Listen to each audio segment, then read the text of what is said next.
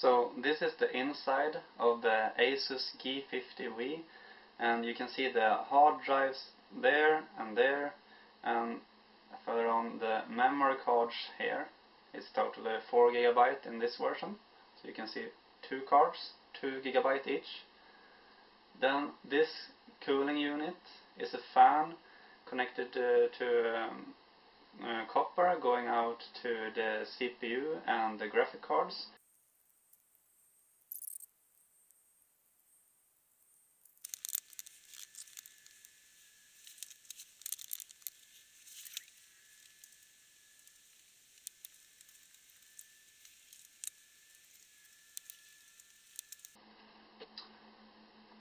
This is the power connector to the fan. That should be plugged in that connector later on.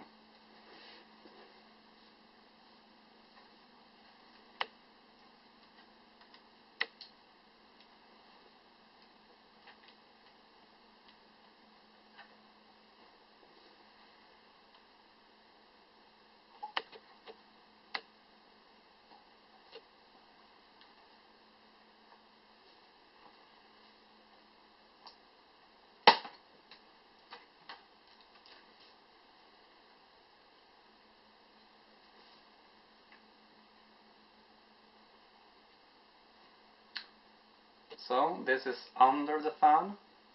To buy a new fan like this, you look at this serial number, 13GMPY it starts with, and it can easily be found at, for example, eBay. So what we are going to do is buy a new one.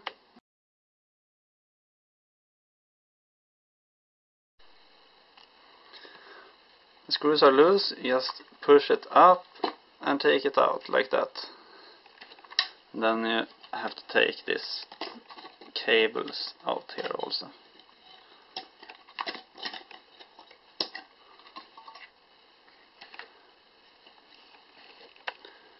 So that's the heatsink unit, and now we just have to put in a new fan inside.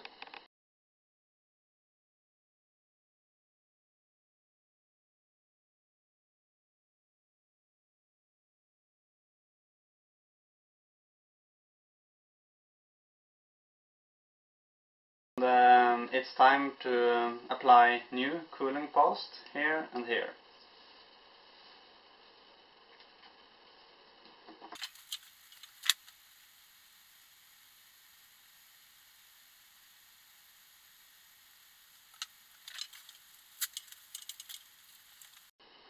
Place the fan in the original position.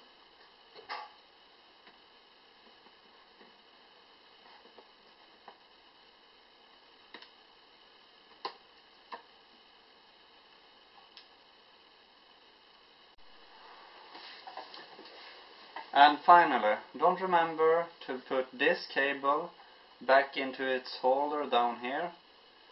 And the yellow cable should be closest to this fan, while the red cable should be closest to this part.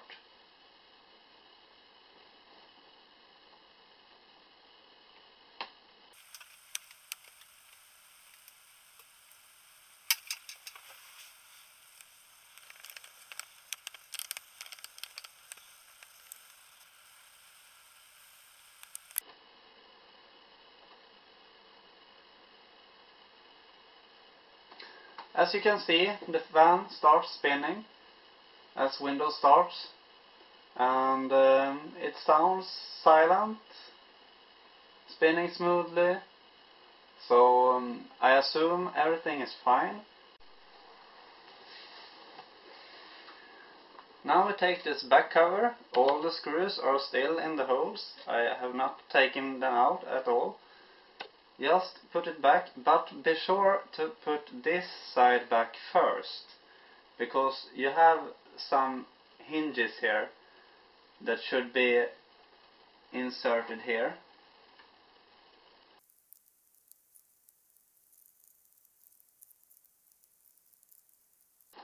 And this is the last screw. So now it's fixed. we have replaced a fan on the Asus G50V.